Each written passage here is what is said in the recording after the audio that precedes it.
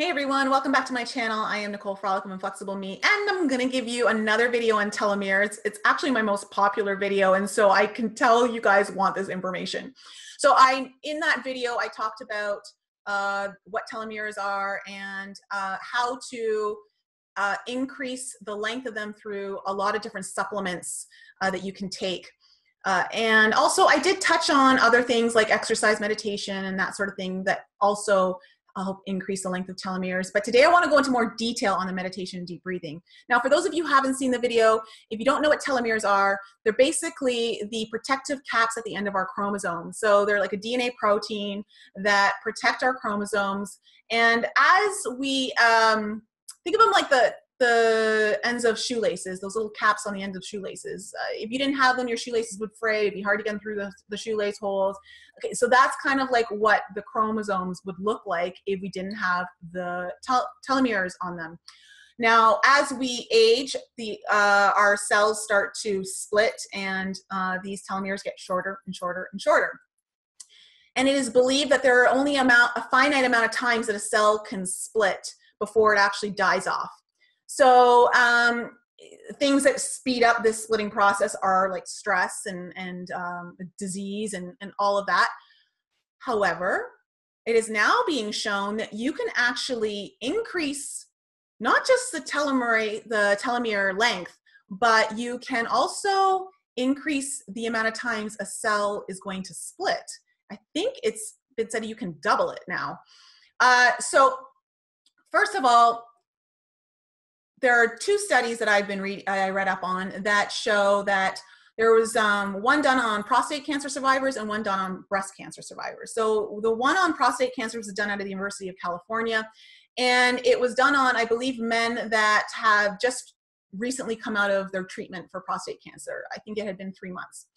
And so these men were basically separated into groups, and one group was doing these mindful meditation, deep breathing, light yoga, that sort of thing. And at the end of the 3-month study, they were able to see that not only were these men who did the mindfulness in the mindfulness group have maintained their telomere length, but it actually increased. And so they were shocked that over just 3 months, this is really cool, that after just 3 months, they were able to see a significant difference that in the telomere lengths of those who didn't and those who did. So you can actually make an impact on your own physical health and aging process within 3 months is what this study is saying. And so there was that one, and then there was one done with 88 women who had gone through breast cancer treatment. They had been 2 years after their treatment, and they went into this study, and they were broken up into 3 groups. Groups were chosen randomly. That one was doing mindfulness, the other one was also doing some sort of level of mindfulness, and then one group that didn't. And the group that didn't had shortened telomeres by the end of the 3 months. And the 2 groups that did were, they didn't lose any length in their telomeres.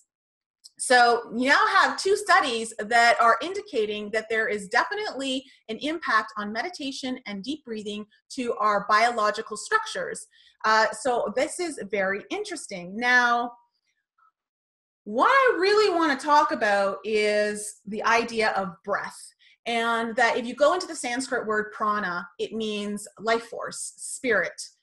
Breath is what it actually means too. So when we breathe, when we start to move out of an unconscious breathing pattern and move into a conscious breathing pattern where we're deepening our breath, we're increasing our breath, breathing in through the nose, filling the entire body, holding the breath sometimes, and then exhaling slowly. This is starting to not only deepen the amount of oxygen that's coming into your body, but you're also starting to impact the way your energy moves within your body. And the reason why I'm talking about this is because there's also correlations now that show that certain frequencies increase your telomere length.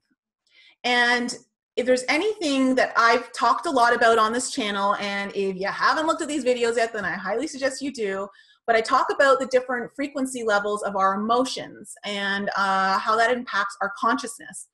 And so things like anger, when you're not motivated, when you are less willing to do things, if you're procrastinating, it's because you're less willing.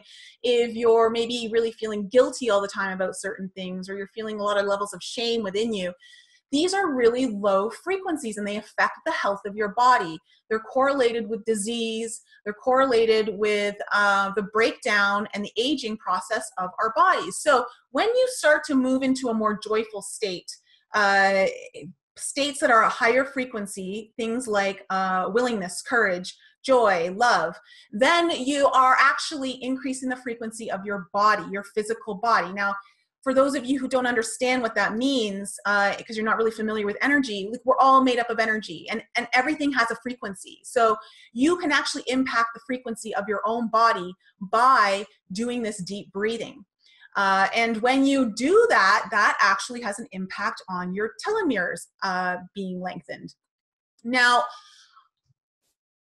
getting back to the breath, for a lot of you, you probably don't know that when I was in my 20s, I learned how to analyze live blood cells under a dark field microscope.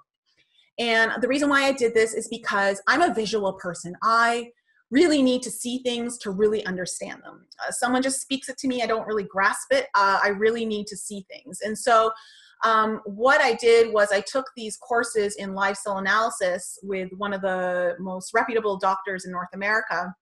And I learned how to analyze blood cells. And when you take a sample for a live blood cell sample, the blood is not damaged. When you go to the doctors and then take your blood, it gets damaged instantly and it's killed. There's a way to draw blood from the body without damaging it.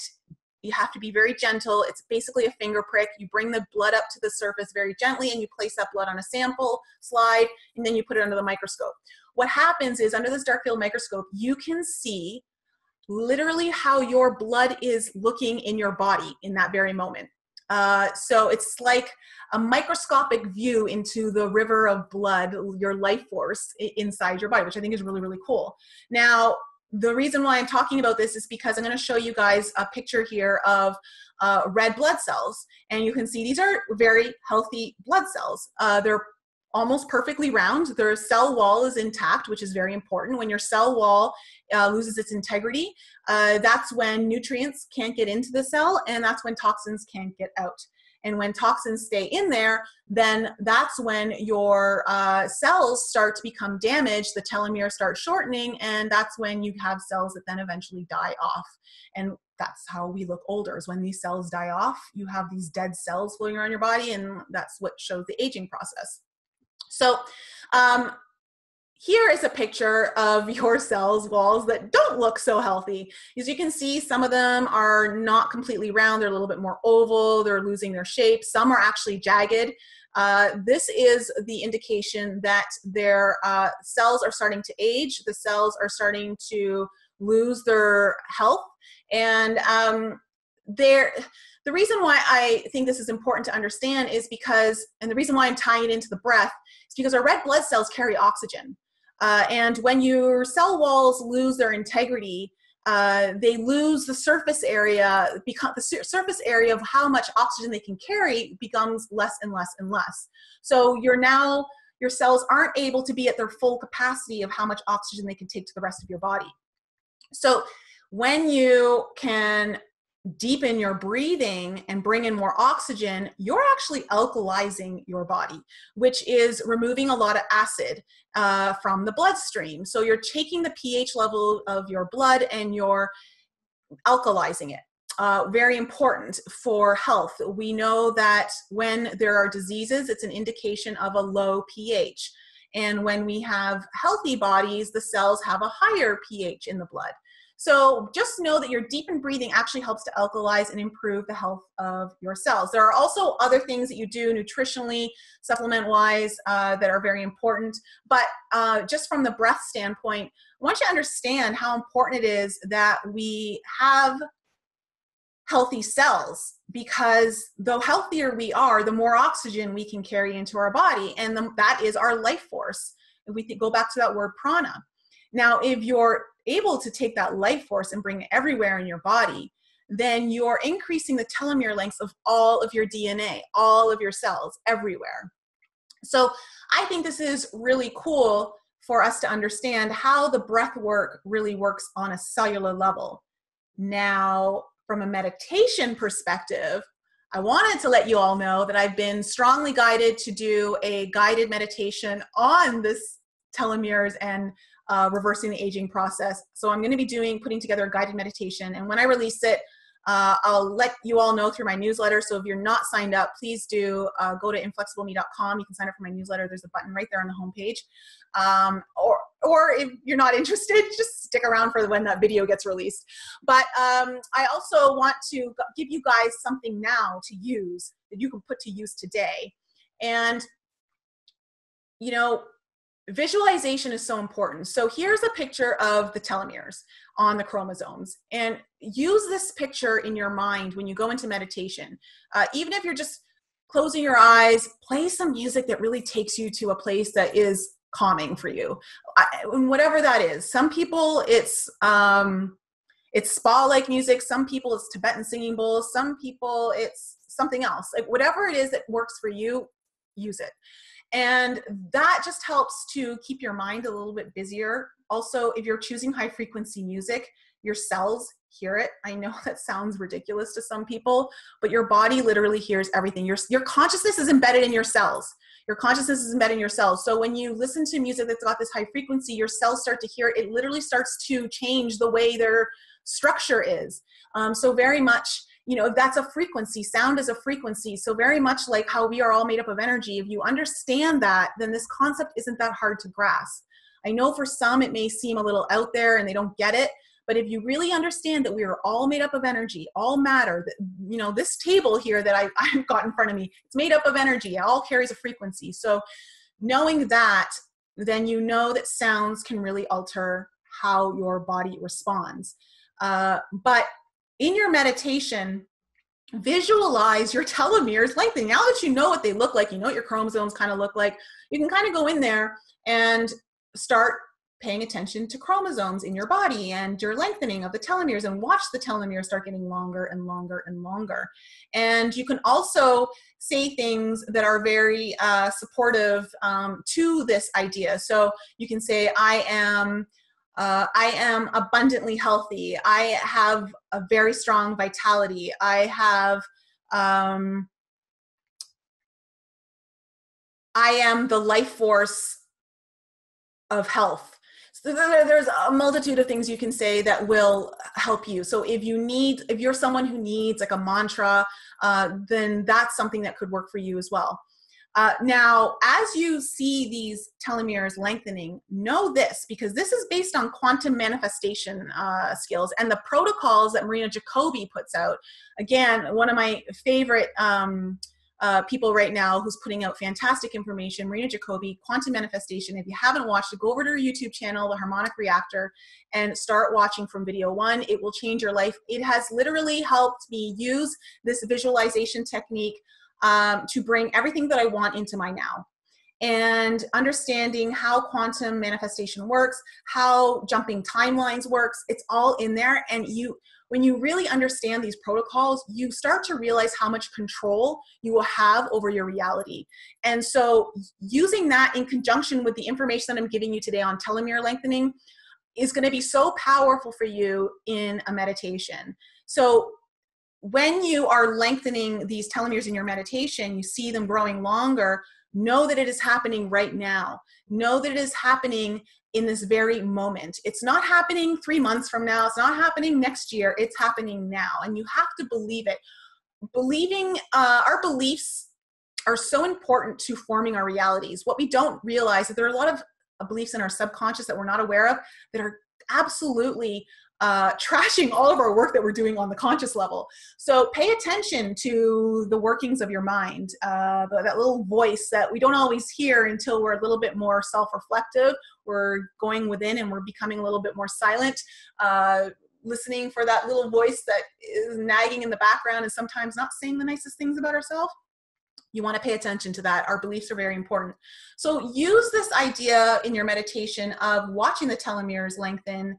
And I believe just because I know it works for me in my life and everything else I'm applying it to, so I'm going to start using this myself, is that it absolutely can work because we do have control over our reality to some degree. Now, yes, genetics play a role. We all have predispositions genetically. Some of us are a little more fortunate than others, but I do believe that we can alter the genetic expression to some degree. And this is one of the ways. So deepened breathing and meditation are two ways that you can not only start to slow down the aging process, but reverse the aging process. And I think if you've ever seen anyone who's maybe had an alcohol problem or a drug problem and they get clean and you see them sober after like a year, they look so much healthier. Where they may have looked really old and haggard and worn out, you know, bags under their eyes, gray, dark circles, their skin looks gray and thin, their hair doesn't look as strong, like things like this. And then you see them a year later and they look absolutely, you know, full of more life. Everything just looks healthier, more brightness in the eyes. I know people who have gone through this and I've seen the changes, and that just goes to show you that you can start to reverse the aging process. This can absolutely be done. And obviously the sooner you start, the less work you have cut out for you. So implement it right now into your daily routine. Know that these studies that were done daily. So, and when I say that, I mean that all the participants did this daily. So they did 60 minutes, 45 minutes to 60 minutes of mindfulness, whether it was meditation, deep breath, or gentle yoga. And so start implementing it into your day. What I like to do is 20 minutes of deep breath work. Here's a technique I'm going to give you guys. The breath of life. I love it. It's easy and everyone can do it. And all you do is you breathe in through your nose to the count of 7. You hold your breath for 3 seconds. You tilt your nose back down towards your heart center and you exhale through your nose into your heart. Now, the reason why this is really cool is because it's a very self-loving breath work. You are literally filling your whole heart up with life force. And so I love this one. And so you just keep repeating that over and over and over for 20 minutes. And 20 minutes is really a good amount of time for you to start making some change. I mean, if you can't start there, if 20 minutes just feels too long for you, 5 minutes, 10 minutes, start somewhere. The more you do it, the more you're going to start to see that it actually affects and impacts how you start your day. It'll impact how people start to interact with you, and you'll just start to feel good when you do it. And you're going to want to do it longer. Think about it for a second. Why do we not want to do things that make us feel good for longer? Of course we do. So this is one way that you can actually implement part of that 45-minute to 60-minute mindfulness in your day. Then you have the option of doing maybe 20 or 30 minutes of meditation. You can do the telomeres meditation that I just talked about, or you can do some gentle yoga, stretching, something that, you know, will help facilitate this telomere lengthening, this biological effect that your mindfulness is going to have on your body. So that's it for today, guys. I hope this information is helpful. I know that this is a really interesting topic for a lot of you. I know you're all looking for more information on it, and so I wanted to put this video out. If you guys are interested in staying updated on anything that I'm putting out, please head on over to my website, inflexibleme.com. I have a newsletter there that you can sign up for. I am going to be releasing these videos or these meditations, these guided meditations soon, and that will be the first place that people find out about it. So if you want to have access to that when they do come out, then you're going to want to sign up for the newsletter. And if you want to listen to my podcast, I have a podcast in iTunes and Lighten Up. It comes out every Thursday for friends, just talking about all varied amount of topics on the spiritual journey. We have fun guests coming on. In fact, for July, I have some great guests lined up. I'm really excited for the shows coming out. And that's it, guys. I love doing this. I love giving out the information. If you guys have information you want to share with me, please leave it in the comments below. I love some of the information some of you guys are like sharing with me. You guys have shared some great books, other videos, articles. So please keep doing that. There are other people I'm sure that would love to see that. And that's it. So until next time, guys, I'll talk to you later. Love you all.